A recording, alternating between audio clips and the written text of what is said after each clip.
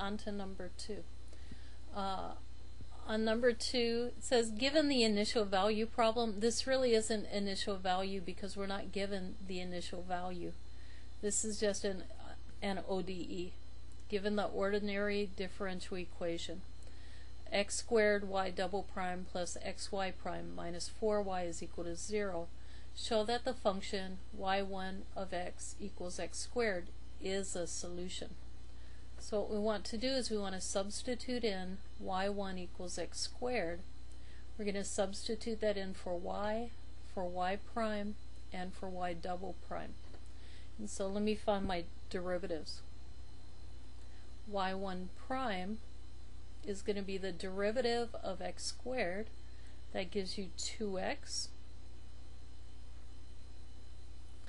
And y1 double prime is going to be the derivative of 2x, which is 2. Okay, so now I want to substitute into my equation and show that it's true. I'm going to start by copying down the equation, x squared y double prime.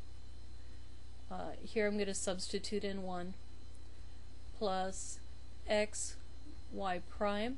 I'm going to substitute in 1 minus 4y1 is equal to x squared, and then y1 double prime is 2, x squared times 2, plus x times y1 prime is 2x,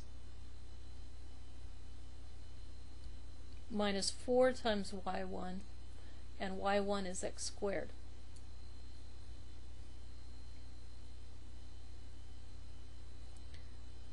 I'm going to simplify first to get 2x squared plus 2x squared minus 4x squared.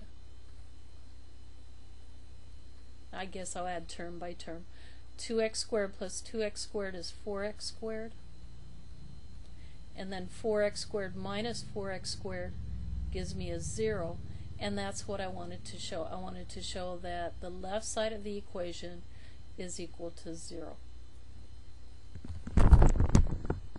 So just to verify this, I'm going to say yes, y1 equal x squared is a solution.